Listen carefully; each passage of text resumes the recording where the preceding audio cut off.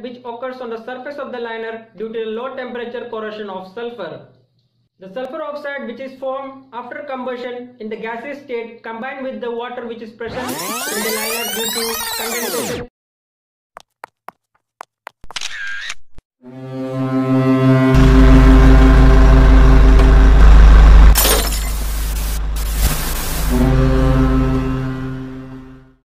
Hello my friends, once again welcome back to another episode of my Inertia. So guys, the topic of today's discussion is liner wear. Well, we'll be explaining the entire concept of liner wear and different kind of liner wear. Yeah guys, be with me till the end of this video, as this video is going to be very informative one for you. Yes. And yeah guys, if you are new to this channel, consider subscribing my channel and press on the bell icon for future notification. So guys, let's not waste any time and move on to our topic, liner wear and different kind of wear and the concept behind it. Speaking in a basic way, liner wear makes a huge impact in our main engine as well as auxiliary engine, because it is very bad for our main engine as well as auxiliary engine.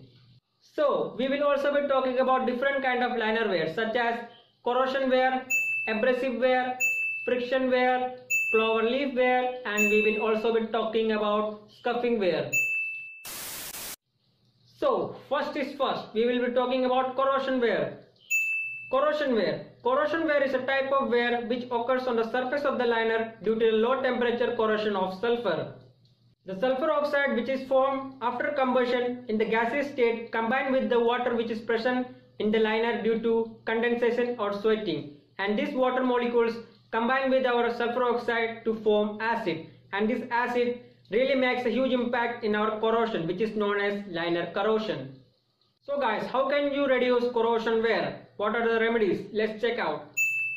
First remedy is that increase the liner wall temperature to a temperature above the dew point temperature of the water acid mixture. The second remedy in front of us against liner corrosion is that use alkaline lube oil, which will completely neutralize whatever the acid content present in the cylinder wall after combustion. The third remedy in front of us against liner corrosion is that use much more low sulfur fuel oil, which means limit the value of sulfur content in the fuel oil.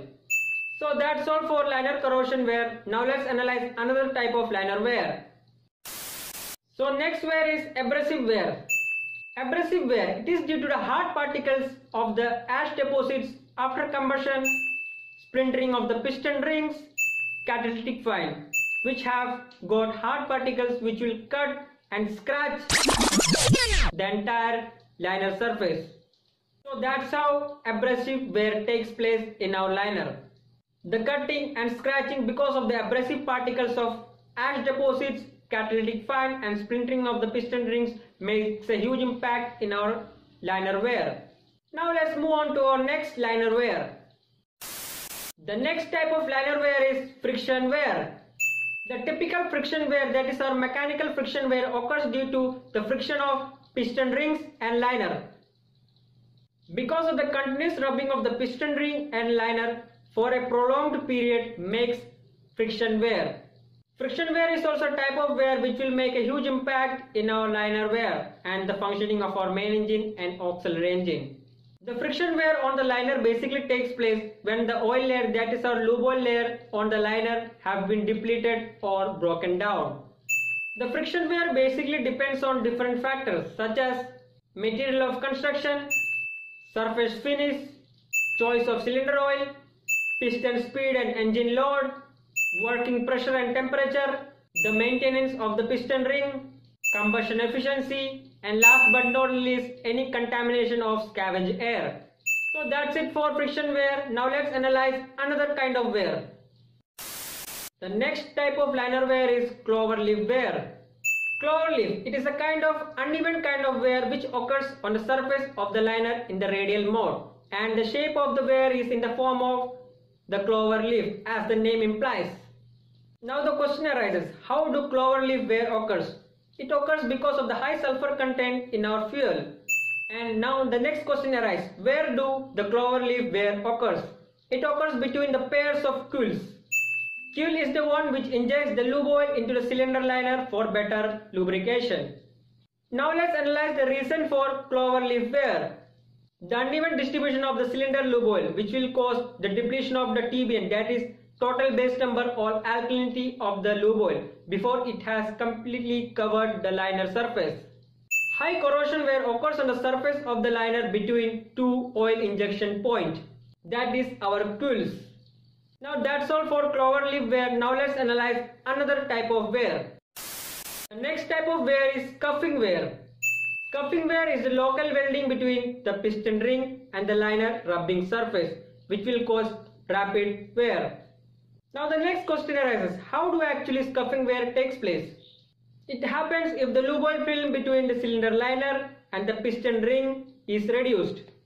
The reduction of the lube oil between the piston liner and the piston ring may be due to high temperature, insufficient supply of the lube oil between the piston ring and the liner, or incorrect distribution of the lube oil in the liner surface.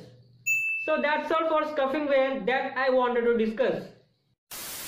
So that's it guys, I think it is enough as we have discussed about what is liner wear and different kind of liner wear. In this video we have discussed 5 type of wear, that is corrosion wear, abrasive wear, friction wear, cloverleaf wear, and last but not the least scuffing wear. So we have discussed 5 different kind of wear.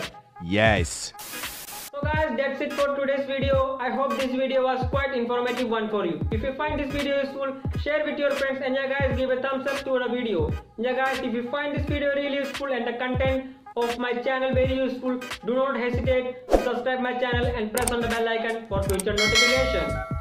So see you in another episode of Marinertia and with much more interesting videos like this. This is Marinertia signing off. Thank you and have a nice day.